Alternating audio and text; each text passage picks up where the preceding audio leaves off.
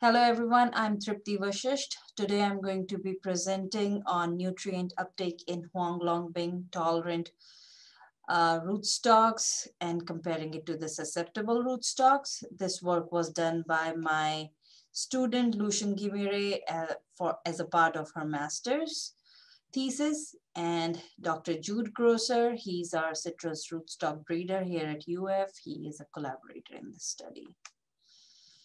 So citrus production in United States, there are three main areas where citrus is produced, California, Texas, and Florida.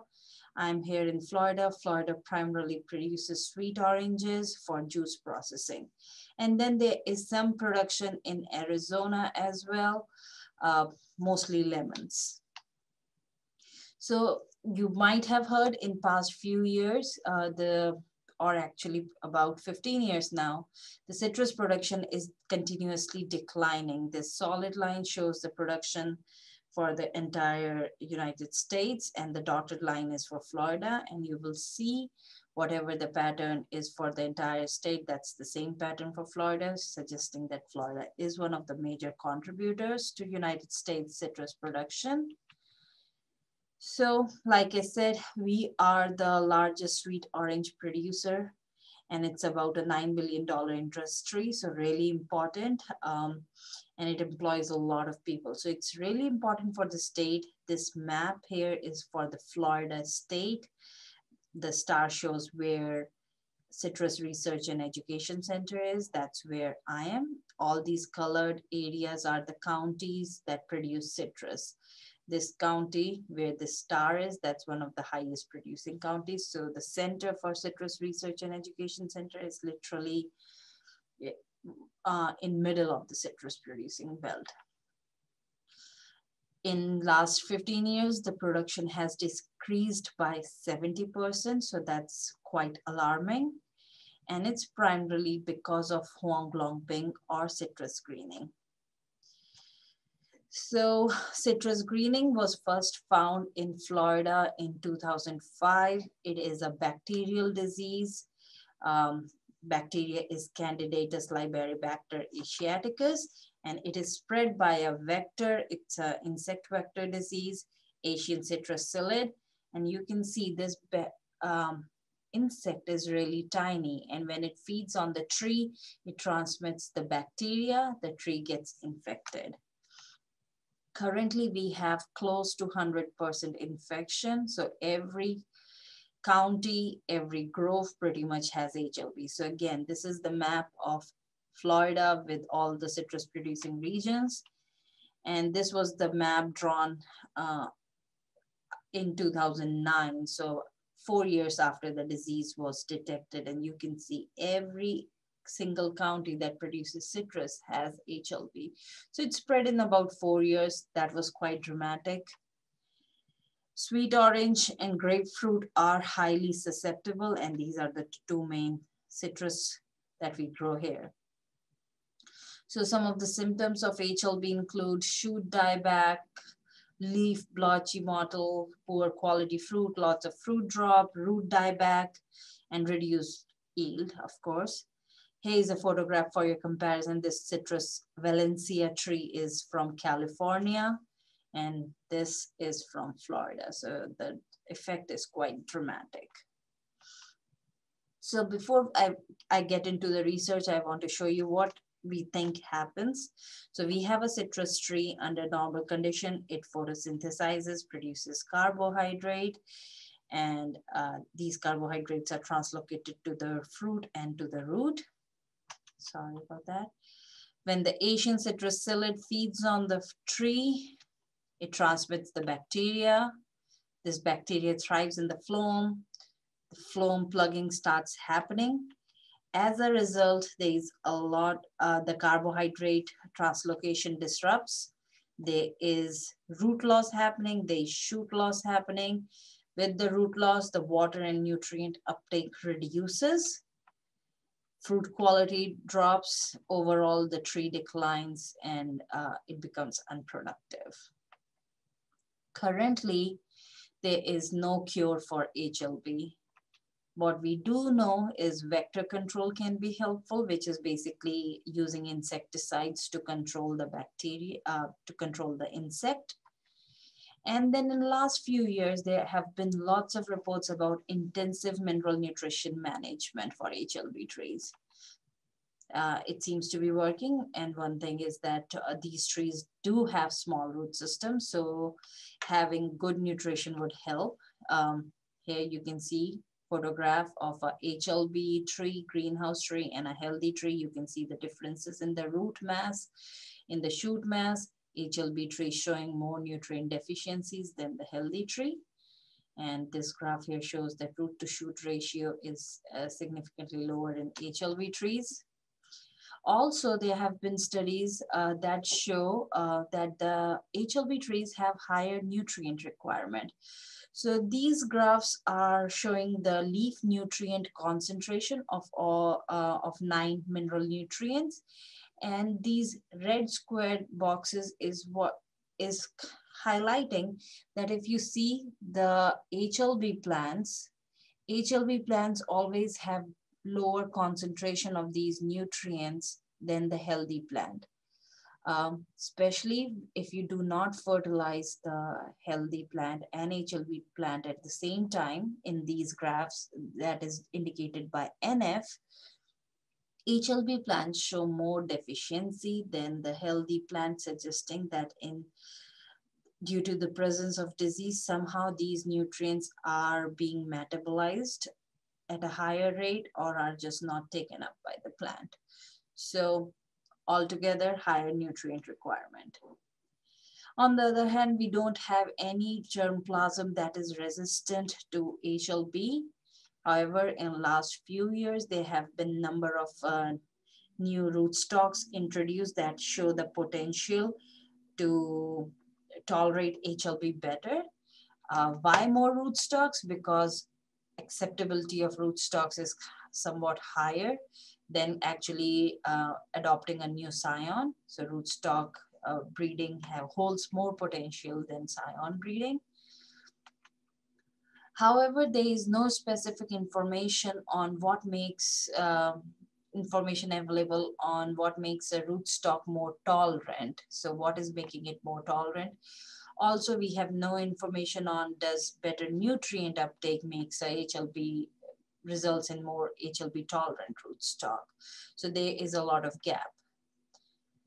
Now, if we have HLB tolerant rootstocks that do show higher nutrient uptake potential, they would make really good combination because that will ease fertilizer management. Growers don't have to do the intensive management.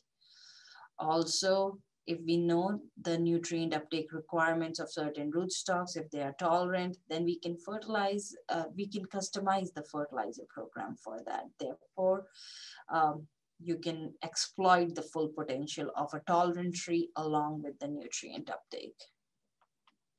So with that in mind, we started this study. The goal of this study was to study the nutrient uptake in HLB tolerant rootstocks and to investigate differences in the nutrient uptake capacity of different rootstocks. For that, we used 6 rootstocks. Swingle is our commercial standard. It is the HLB susceptible rootstock. And then we used US 896, which is another HLB susceptible rootstock, and it's known to be not a great performer. Then we had 4 rootstocks, UFR 4 and UFR 17, bred in all these 4 rootstocks are actually bred in University of Florida.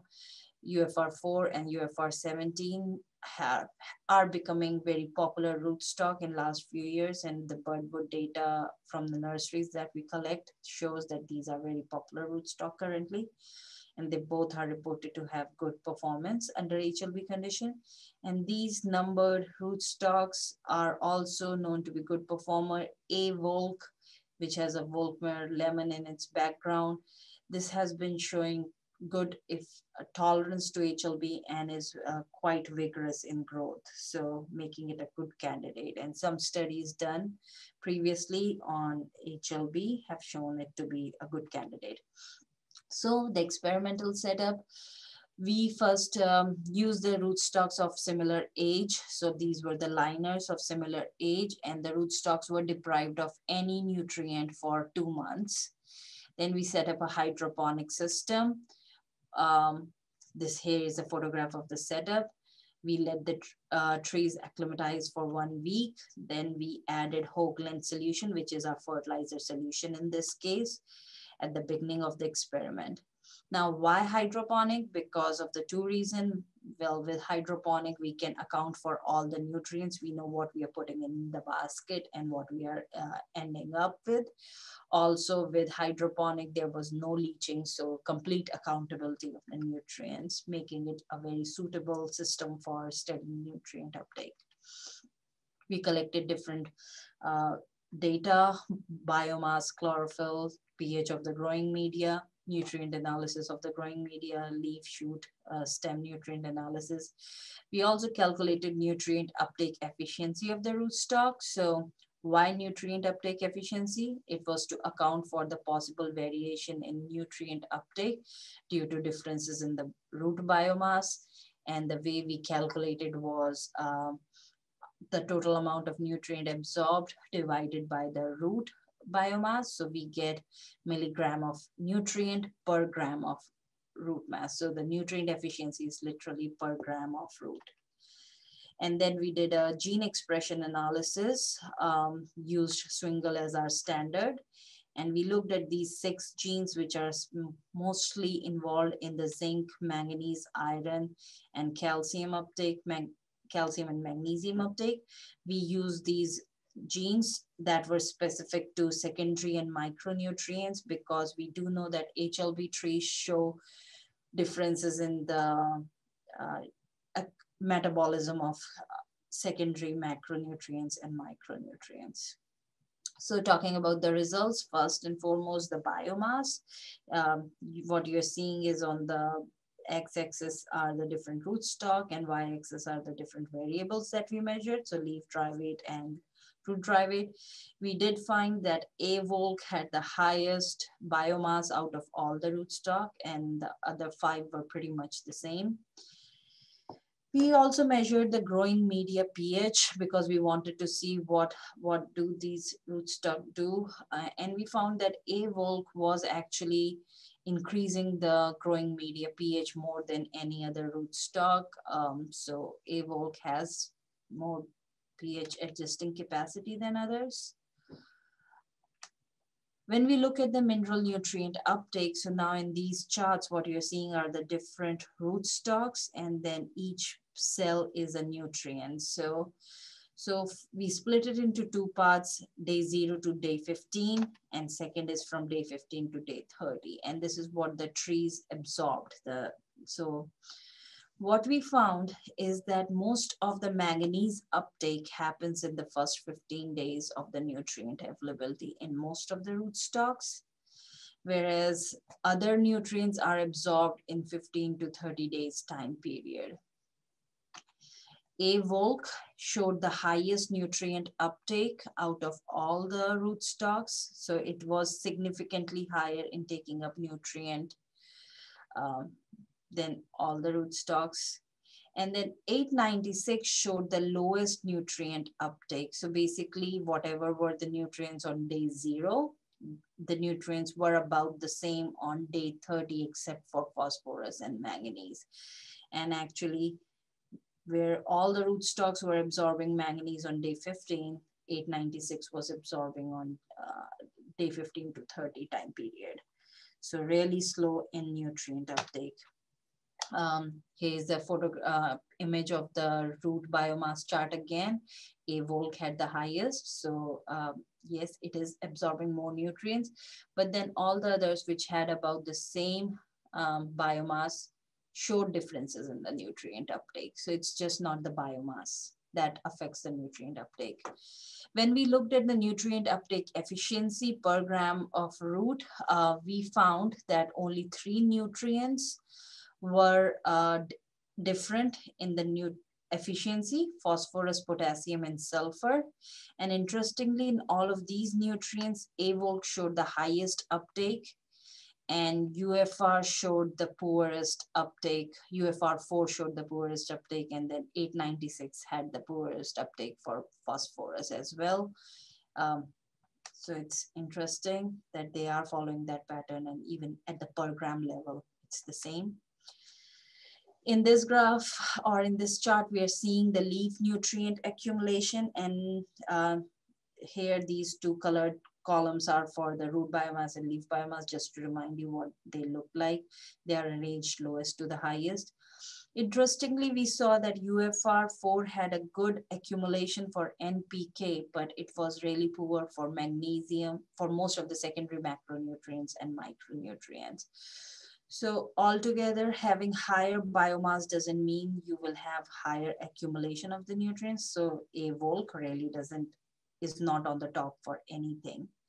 It is also possible that because AVOLC has more root density and leaves, probably the nutrients are more distributed, or you can say diluted. That is one of the possibilities.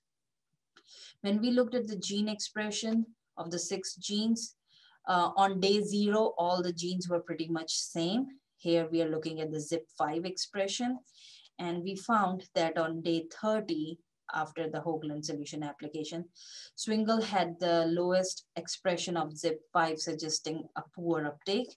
To remind you what the uptake looked like, Swingle did not show a significant uptake of the zinc. For iron, we saw 896 to have the poor uptake. And again, to remind you, 896 was actually was one of the poorest uptaker of the iron. So altogether, to conclude, we are seeing that AVOLC has the highest uptake efficiency and potential for the rootstocks, and US 896 has the weakest. UFR4 also shows a poor uptake, but it has a lot of root mass, which compensates for the nutrient uptake. So at per gram level, UFR4 is pretty bad, but because of a higher biomass, it makes up for it. Swingle is showing that it has zinc issues, and possibly that is resulting into contributing to HLB susceptibility. There are links between zinc and HLB susceptibility. So if somebody has a Swingle rootstock already in their groves, probably focusing on zinc would be a good idea. And overall rootstocks with high biomass can still have poor nutrient efficiency. So that said, growing more root is not important. Actually, growing good quality root is the important thing. So selecting the rootstocks with good quality is important. With that, I would like to conclude my presentation. Thank you. Thank you, organizers, for giving me this opportunity. Thanks.